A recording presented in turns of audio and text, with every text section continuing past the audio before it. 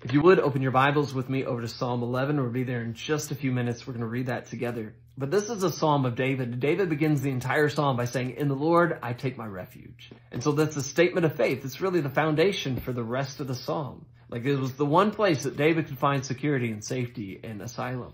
And so apparently David had some friends or some counselors that told him, "Flee as a bird to the mountains. Get out of here, David. You got to run. Be afraid. Go." Now, I have no doubt they have David's best interest in their minds, trying to think about his well-being. But David knew that that was the wrong thing. And so I'm assuming that this was during the time of David's flight from King Saul. You could imagine how stressful that would have been. You have the king of Israel chasing you around with his armies, trying to kill you. Could you imagine the president of the United States was doing that to you? This was one of the hardest moments of David's life. You might stop to think, well, wait a minute. Do I deserve this? Do I really have what's coming to me? And I'm assuming that these are some of David's closest friends, maybe his counselors, maybe even his mighty men, telling him to flee, to kill King Saul, to do whatever, but do things his way instead of trusting in the Lord, doing things the Lord's way. And David had his mind made up even long before the psalm was ever written that he was going to trust in the Lord. How about us? There's lots of alternatives, lots of different places we can turn to try to find security. You know, I think you could title this psalm Faith's Response to Fear's Counsel. They're telling David, be afraid, run, flee, go. When David, it seems like the foundations are crumbling out from underneath his feet. He knew that there was but one place he could find stability and security, and that was in the Lord. So let's go ahead and read this psalm together. Let's begin there in Psalm 11, verse 1.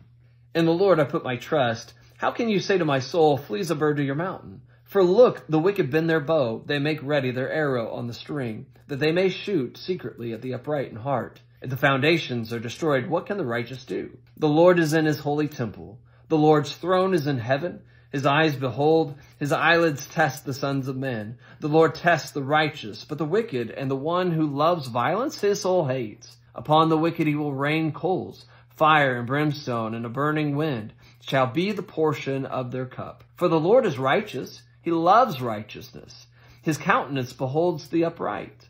The psalm is basically divided in two different parts. In verses 1 through 3, you have David responding to his counselor saying, "How can you tell me to do anything other than trust in the Lord and find my refuge in him?" But then in verses 4 through 7, which we're going to look at, David gives three different reasons why he finds refuge in the Lord. Number 1, because of where God is. Number 2, because of who he is. Number 3, because of what he'll do. See, David doesn't have to fear the wicked because of where God resides.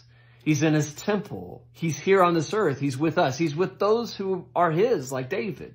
But then the second extreme is that he's high above everything else. He's sitting on his throne, reigning, watching, testing all men, and he's going to judge those who are wicked.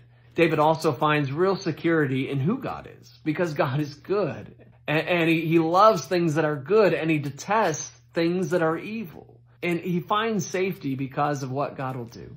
And David finds his protection in what God's going to do. Because he's going to punish those who are wicked with fire and sulfur. But he's also going to bring the greatest blessing on those who are righteous. And not just protection, but the satisfying security in his own presence. We all have two options.